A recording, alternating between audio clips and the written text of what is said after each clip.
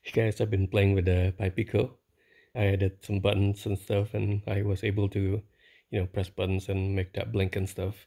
But there's only so much you can do with buttons and LEDs, so I thought I want to draw something, but too lazy to go downstairs in the cold basement looking for screens and hooking it up.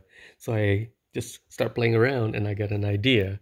This is what I've been telling people who couldn't find ideas.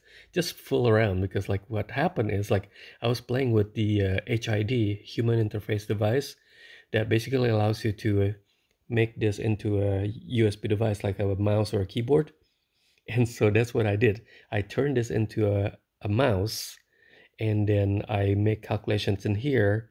Well, let me just show you. I'm gonna press this button and let me show you what happened on the screen. So this is just a regular dumb paint program.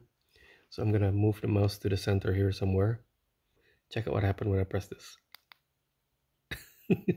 So he is making all the calculation for the Ford program, and then he actually pressed the mouse button. Well, he is playing the mouse basically. He press the mouse button and then move the mouse and then release the button, and then press the mouse button, move the mouse and release it again. To draw something actually is a little tricky, because the move mouse button only knows about moving relative. Like when you're moving a mouse here, you can't say go to coordinate whatever. You have to actually move it like so many pixels up or down and stuff. So the code actually have to keep track of where the mouse was to move it around. But as you can see, it works pretty good. And so I could actually change things around, like a larger brush, and maybe change the color.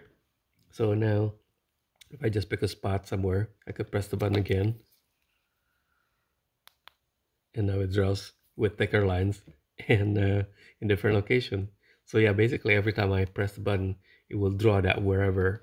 So I'll press the button again, it draws it. Well, yeah, that's another thing. Like, you got to be careful with this, because it's just blindly clicking and dragging mouse. So if you end up, in another program, you could potentially drag something onto the trash can. So be careful if you end up playing with this.